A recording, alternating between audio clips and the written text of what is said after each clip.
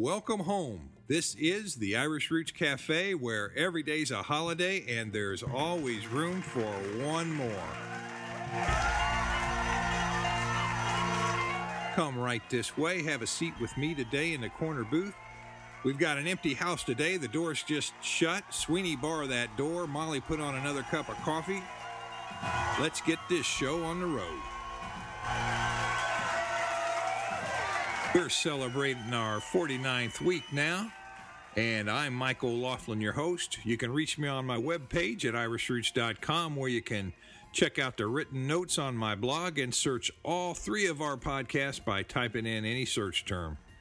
Yes, it's just another free service from the Irish Roots Cafe. Now be sure to tune in to our sister podcasts, or would I have a sister podcast and a brother podcast now that we have three? That's an interesting question. I would want to be politically correct, but our first sister podcast was the History of the Irish in America series, and last week we talked with Randy Jordan, and I asked him about what it was like being married to an Irish woman and how he found things when he moved to County Cork, Ireland with his bride. He covered everything, including food and drink, and we also interviewed Maeve O'Malley, a native of Ireland in the U.S., and compared notes with her thoughts on the USA. And now we've launched our third broadcast series, our second sister podcast, I think we'll say today, and this one is on Irish song and recitation. It is live on our webpage now, the first introductory episode, and that's really just an announcement. And I think I'll play a bit of that announcement for you now so you get an idea of what's going on. This is actually written down as our first episode. It's just sort of an introduction to give you an idea of what we're up to and what we're looking for and what it's all about. So be sure to subscribe to all three to stay in touch if you'd like it.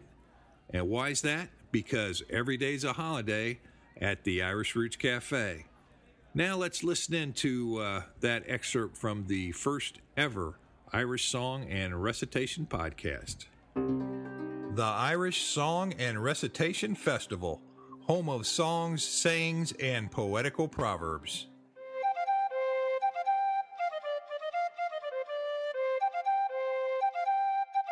You are at the Irish Roots Cafe, and I am Mick the Bridge, your host.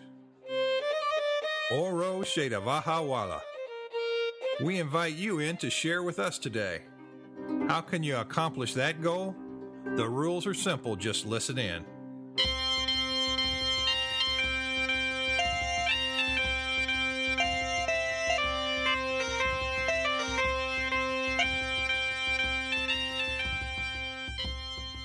One, pick your favorite old song or recitation. 2, call me at 816-256-3360.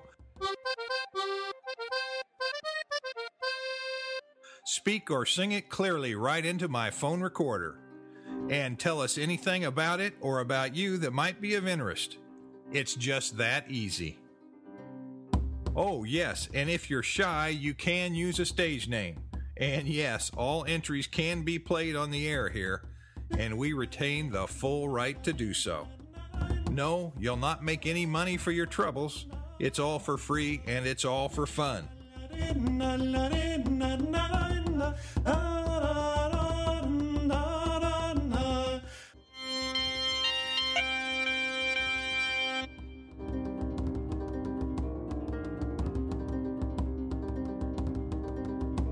Going on for 4 years now, this marks the first time the festival has ever been recorded.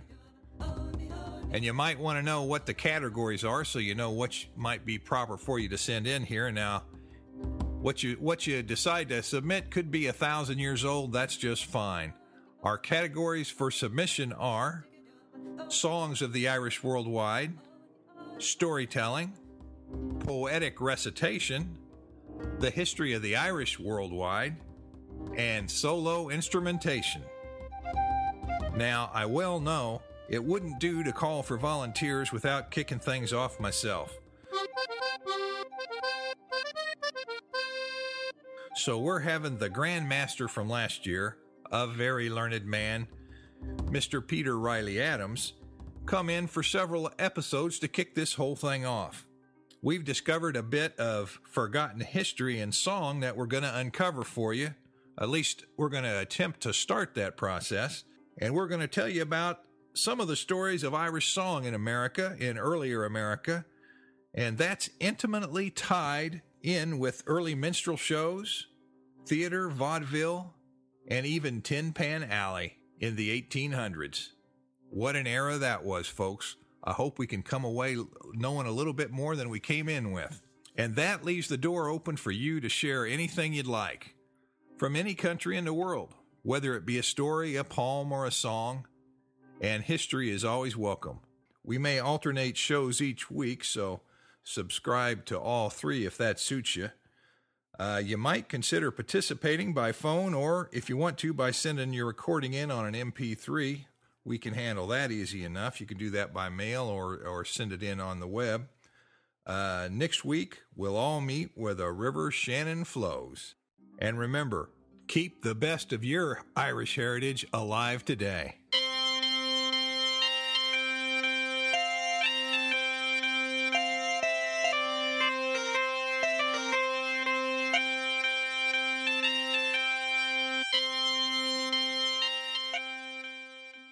Well, that's the story on that, folks. Just thought I'd give you a peek into what we were doing.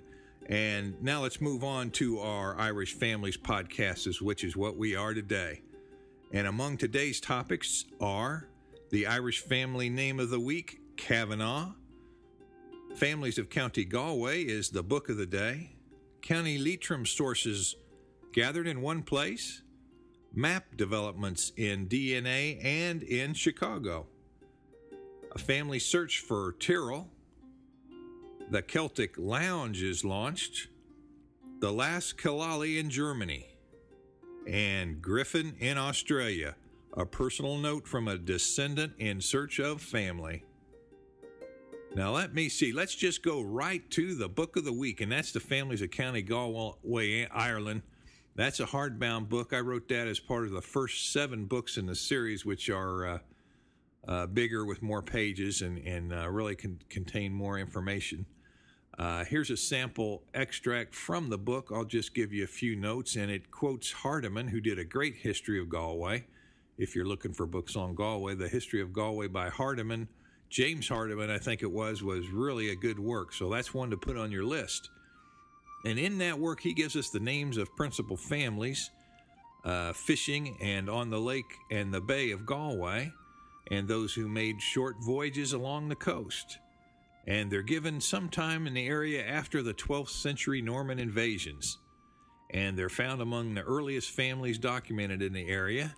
And the Families of County Galway, Ireland, records that as the family names are, and I bet you we've got more than 1 or 2 Galway families out there listening, but these original old Galway names are Athy, Brannigan, Blundell, Brunt, Burden, Cale, perhaps that's a shortening of Cahill, I'm not sure, Coppinger, Devlin, Farty, Freen or Freehand perhaps, Lafickle, Killery or Killery, spelled Killery or Killory, Kerwick, which also became Kerwin and is related to Kerwicken, Lang, Lawless, Moylan, Moynihan, Pinrise or Pinrice, Sage, Cancora,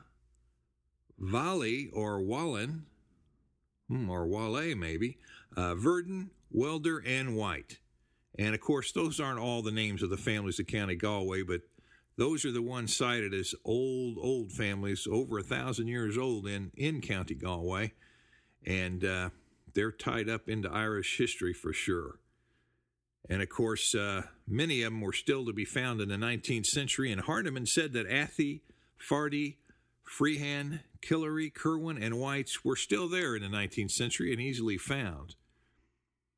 Well, that's enough of that extract, but that gives you an idea on County Galway. And I also remember reading that in the Families of Galway book when I was writing it, that way back when, they think there was an early Welsh settlement in County Galway, so you're bound to have some Welsh blood there too. Oh, let me see. What have we got coming up now? Let's go to our member search list and some of the folks who have placed orders with us here in the last week. Can't mention everybody, but we always like to take a few just to keep a pulse of things. And we haven't had time to mention libraries yet, really, so I thought I'd mention some of the libraries who are taking our books and showing an active interest in the Irish heritage and Irish genealogy. So if you're in the area, it might be worth stopping by and checking it out. Let me see. We've got the Mid-Continent Public Library in Independence, Missouri, and the Public Library of Cincinnati, Ohio, the Kansas City Public Library, the K. Linneman Branch Library in St. Louis, Missouri, and the Godfrey Memorial Library of Middletown, Connecticut. Be sure to patronize these libraries, folks. They're on the ball, I think. And let me see, let's have a gold member. Gold member Frank Hollingsworth of Elkins, Pennsylvania. And he's searching for Tyrrell, or Tyrrell with 2 L's and 2 R's doubled up there, or just with 1 R. Different ways to spell a name. And some people, you might find it in records instead of being spelled Tyrell, it could be Tirell, just because that's the way it is with all Irish family names. And he's looking for the Tyrrell family, particularly before 1800. And Frank, I wanted to let you know, thanks for joining up, and your County Wexford genealogy notes are on the way. And I think, well, who else deserves special mention here? Here we've got 3 folks from the UK that ordered. Andrew Winnett of London, England, your Kildare book's on the way. Margaret Bailey of Manchester, England, your book is on the way. And David Crawford Cummings of Watford in the UK, your County Antrim book has shipped. And here's Jenny Martin of New Zealand. Your place names and Keating's Irish genealogies have shipped, and guess what? The shipping was less than it usually was. The postmaster might have pressed the wrong button on that, but it looks like I got a $10 credit on that, so you might have that coming. Just let me know. We'll get that together and make an adjustment for you. And we've just got time for one more. Charlene L. Pinkowski of York, Pennsylvania. Your Irish Family's book and the Armagh and Down County books have shipped. And that reminds me to say thank you to all of our members, because without you, these our podcasts, all 3 of them, wouldn't be possible. And yes, we do take donations, and sponsors are welcome. Let's move down to our mailbag and see what people have been sending me in the email. You know, most of that mail comes in the email now. It used to be when I first started up back in 1980, everything came in through the mail. It was a real treat to go down to the post office in the morning and open it up to see what letters or what orders I might have for the books, and it became a really nice little habit getting up in the morning, going down there and seeing what presents I might have in that post office box. But anymore, it all comes through the email. That's just a really big change in the last 25 years. It's amazing, really, how quick things like that happen. But here's the email bag notes I've got, and here's a note from Mike Farraher from the CelticLounge.com. And that's a new space on the web. It's sort of like a MySpace for the Celtic nations of the world, a MacSpace, he says. And he's the staff music writer for the Irish Voice here in the U.S. And he started this site with Larry Kerwin, a musician who runs Black 47 in New York City, and also hosts the Celtic Crush, which is the only Celtic show on Sirius Satellite Radio. So if you're on Sirius Satellite Radio, there's a Celtic program for you, sure to be full of Irish things. And it says we've got a number of new things we've developed on the site, including social networking, Celtic Lounge Radio, and Celtic Pulse, with a lot of writers who create content, and it's sort of an e-magazine. So if you're understanding what e-magazines are yet, that's a place to go just to have a little read to see what's up. Well, I thank Mike for that, and we got to talking via email, and he took some of my information down and said he might put a little bit in the Irish Voice and put a little bit up on the site. So that's pretty good. Maybe some family researchers will read that and then come over here and help us find our ancestors. We all have to work together like that, you know. And let me see, the Kilalli family. I wonder if I'm spelling that right. Kilalli. Maybe that's the correct accent, Kilalli. But we're talking about the Kilalli family in Germany. I've got an email. And he writes that he's German, and he's searching for a man with the surname of Kilalli or Kilalli. And he came from Ireland and studied mineralogy in Göttingen, Germany at around 1830. And he's really interested in finding him, and he's looked quite a bit with some research. And his great-great-grandfather, he's got some information on. And he's looking for any ideas or sources that are possible. I'll have a full copy of that email on the blog, so you can take a look if you've got any inkling of maybe being related or being able to help him. He sure is serious in looking for this, and he said that if he passes away, he'll be the last of the name, last of the family in Germany. So that's a real important documentation there. He said that he's the only Kilalli in Germany, and his father died in 1990, and his last grandfather in 1973, and there's no sibling or children. So, and he says, if one day I'll die, the name Kilalli will die too. Well, let's hope you never die now. We'll be praying for you. And he's also got a little report, a URL, an address on the web for a report about the first Kilalli in Germany, so I'll have that on the web too. That sounds pretty interesting. I'm going to look that one up myself. And let me see. Lastly here, we've got a note. A gentleman called in. He used that phone number.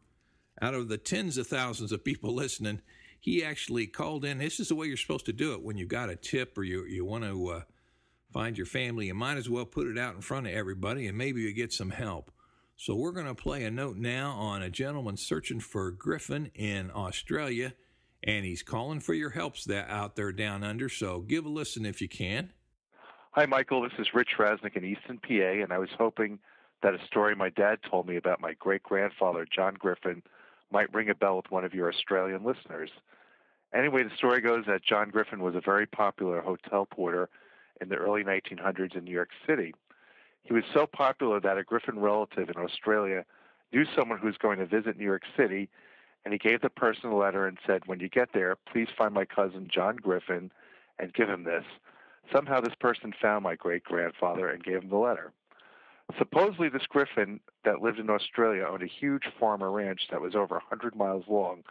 I'm wondering if anyone in Australia knows of this Griffin family. Thanks a lot. Take care. Bye-bye. Well, thanks a lot for leaving that message. I hope we can scare up some information for you. And that's just a reminder to everybody else who's out there looking to call 816-256-3360 and leave your family search, your order, or ask a question I might be able to answer. It'll automatically be recorded on my recorder, and we'll take care of it from there. I think it's time to move on to the Irish family name of the week, and that's going to be Kavanaugh. And today's family history name is in honor of our member Ellen G. Knapp of Bennington, Vermont. And I think we'll be covering Young in our next episode, but for today, the Kavanaughs have the floor. And of course, you can already guess there's many, many ways to spell the name. I'll have them listed on our blog. And it can begin with a C or it can begin with a K. And the end of the name can be just simply AGH, or it can be simply A or AUGH. All three endings, same name, same family at times. And there's some related spellings you might not notice at first, like Kevin or Coveney or Cavanaugh. It rhymes with Havana, but it's got nothing to do with Havana. And it's in variant spelling groups number 261, 262, 972, and 2143 in the Master Guide to the Spelling of Irish Family Names. And here we go, the history of the name. The Kavanaugh name is the 53rd most popular name in Ireland, and the family descends from the McMurrough line, the first of the name being Donald Cavanaugh, son of Dermot McMurrough, and Donald's father, the King of Leinster, helped start the Norman invasions of the 12th century. That's through his daughter and Strongbow, but we won't talk about that. Those were troubled times indeed. And, of course, there's more than one origin for the name in Ireland, and there's a lot of different spellings. The McMurrows were the kings of Leinster prior to the Norman invasions, and they remain prominent as the Kavanaghs came to the fore in history, and they held the lands of Kavanaugh, or Wee Kavanaugh, and now the barony of Idrone East in County Carlow, according to Keating's history. And they were barons of Ballion, and their original territory was in Carlow and Wexford, as they give it in Keating's history. Now, you also see that Enniscorthy Castle there was a castle that served as a center for the name, and in modern times it's been a museum. So you definitely want to stop by there if you're a Kavanaugh, and well, even if you're not. If you're a McMurrough, that'd be good. What else do we have? Roscommon, Wexford, Kilkenny, Carlow, and Kildare. You're going to find a lot of the family in the 17th century. And later on in the 1890 birth index, you see that Dublin, Wexford, and Wicklow were centers for the name at that time. So they moved around a little, but you're going to see them in a lot of their traditional old territories for a long time. Keating's history found the name was anglicized to O'Keevan or O'Keevan and O'Kavanaugh as a senior branch of the O'Dowd family, and they were chiefs on the borderlands of Sligo and Mayo. That was a separate family from the earlier family we talked about, and their spelling shows that in a lot of instances too. Now, Art McMurrough O'Kavanaugh, who fought the English in the 14th century, is a noted figure in Irish history. And Donald O'Kavanaugh, surnamed Spagna, or the Spaniard, was another leader who fought against Queen Elizabeth. And Kavanaugh, Kavanagh, is the most common spelling of the name today, but I tell you what, 2 or 3 generations ago, you might have spelled it with a C, so don't get too hung up on that if you're researching in the old records. And all that was taken from the Book of Irish Families, Great and Small. That's our reference source. That's one of the first big books I put together back, that's been 20 or 30 years ago. It's amazing. Now we're going to see the Irish Book of Arms. What does that show? And it does show a Kavanaugh, and they spell it with a K, and that's Kavanaugh of Borris, County Carlow. And that was documented about 1900 AD. It's illustrated in the Irish Book of Arms. And where else did we find a name? If you go to the web page and you use our free surname search, it's going to turn up several of the books that the name appears in. Can't mention them all here, but it tells you things like the names found in the 1659 census and the 1890 birth index, spelled with a C at the beginning. And you can find both Mac Kavanaugh and O Kavanaugh in several resources, even though they say that the name, especially that first family, they say that name really was started as sort of an epithet, and there's really not supposed to be an O or a Mac before that one. And here, Captain Maurice Cavanaugh, a mariner, is found in the Journal of the Irish American Historical Society. And several of the names are found in the Annals of Ireland by the Four Masters, the Connellan translation, and counties Kildare, Wicklow, and Carlow. Genealogy books, those county genealogy books, they're found in all of those, plus a whole lot more. So there's no trouble finding information. It's just finding the information with your particular family in it or your particular county so you can narrow down the search. What are we going to do now? Web page of the day. That's a good idea. Let's stick with County Galway, and we're going to make it a genealogylinks.net is the website of the day, and I'll have a clickable link on our blog so you can just click it and go there if you're interested in some Galway connections and just do a quick little click or two on a couple of resources and see if it turns something up for you. Let me see. What else? We're going to have curious news and notes. If you're researching in County Leitrim in Ireland, you know that sometimes it's hard to get some information on Leitrim. There's not a lot published on it compared to other counties.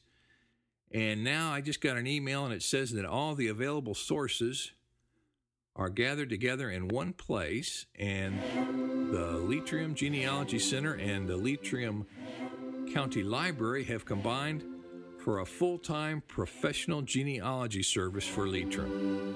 And that's in Ballinamore, County Leitrim, the Leitrim Genealogy Center. And we'll have the telephone number and email on the blog. One more note. Hey, let's talk a little bit about maps before we wind this up. The Newberry Library in Chicago have just added an online map service that can be real helpful if you're researching in areas of Chicago, right down to a certain street corner or what businesses or houses might have been right where your ancestors lived. And it'd be really good for putting together a family history, adding a little color to the bones, if you know what I mean. Now, that Newberry Library, they've got a world-class collection of books and research aids, and that includes Ireland. So if you're in the area, they're definitely worth checking out there.